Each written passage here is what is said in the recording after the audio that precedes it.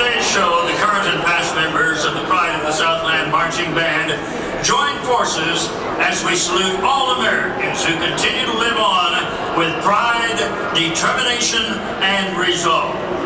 As we proudly proclaim that this is truly America the Beautiful.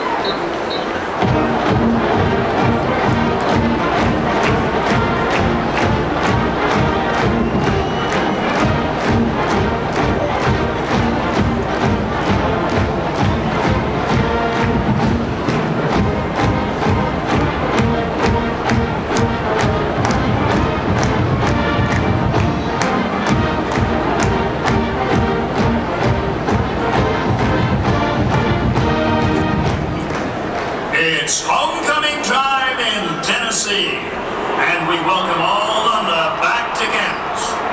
At this time, the university wishes to direct your attention to the field where our military alumni and former ROTC cadets are gathered. They've been on campus this weekend for a military reunion. They are joined by retired General R.A. T-Bout, U.S. Marines, and Chancellor Lauren Crabtree. Our military alumni and cadets continue a tradition of service that earned the state of Tennessee its reputation as the volunteer state. Please join the University of Tennessee in honoring these men and women for their unwavering service to our country. Today's alma mater soloists are UT alum Ben Altum of Powell, Tennessee, and UT student Brian Webster of Cookeville, Tennessee. Would you please rise and join in singing as Director of Bands Emeritus, Dr. W.J. Julian, conducts the University of Tennessee alma mater.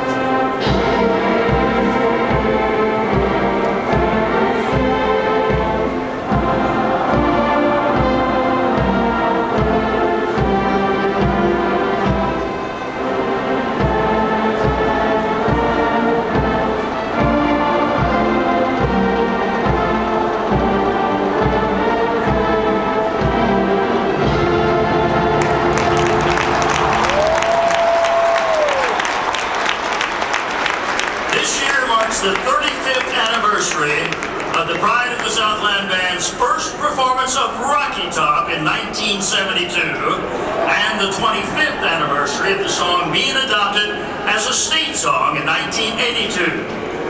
Written in the 1960s by the famous singer-songwriter duo of Felice and Boudleaux Bryant, Rocky Top has become the most loved song in Big Orange Country and the most hated song in the SEC. Today, we are honored to have with us Felice and Boudleaux's sons, Dale and Dell, and their families. Would you please give a big orange welcome to the Bryant family?